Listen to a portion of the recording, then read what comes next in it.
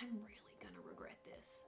Hello everybody and welcome back to my channel. It's me, Morgan. If you're new here, hello, welcome. So in today's video, we're doing a little product battle. Do we think that the Anastasia Brow Freeze will be as strong as Duo Lash Glue? Yes, some people do use Duo Lash Glue in their brows, which is not a bad thing. It's actually a great idea if you're someone that's really trying to, but I wanted to challenge to see if this guy would really do it, especially because I think this was somewhere between $20 and $25 and this is like maybe $8. So anyways, buckle up and let's get into it.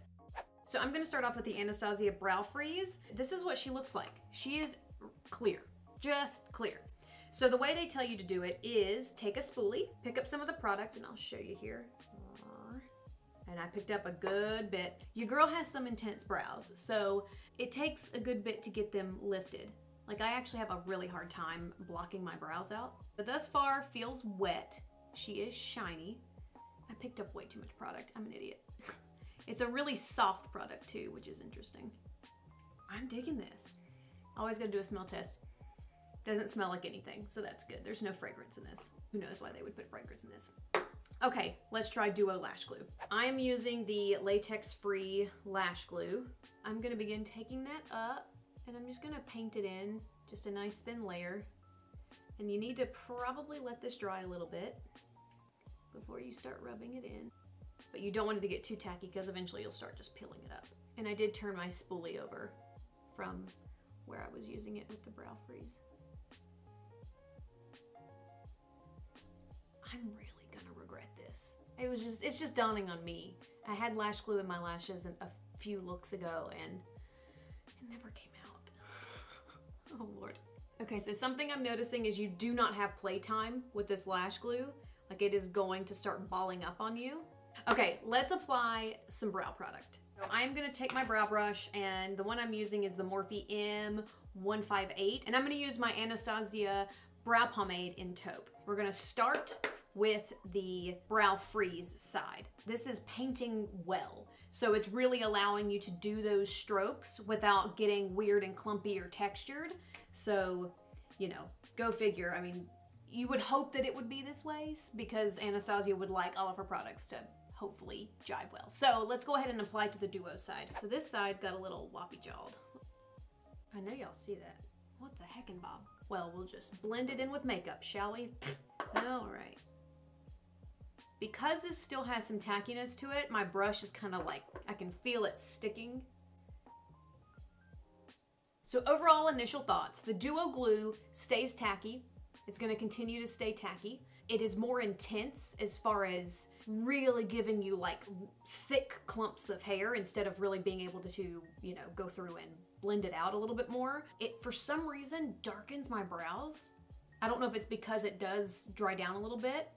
And also, you don't have nearly as much playtime to really get the brows where you want them because once they're there, and once it cures, you're essentially gonna start having balling up and kind of this like, you know, the lash glue ball up situation.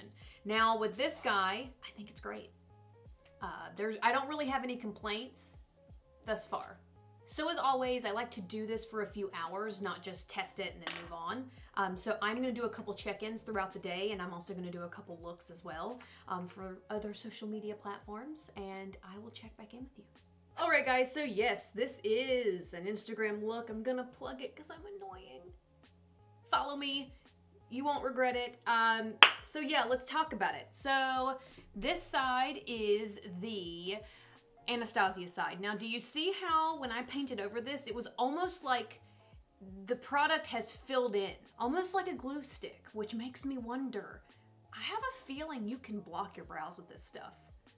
Don't hold me to it, but I have a feeling if you've got brows that aren't as crazy coarse as mine, you might could use this as like a soft eyebrow blocking. So keep that in mind. And then as you can see here, you see how this is painted on and you can see how many eyebrow hairs are there and how they've really clumped together.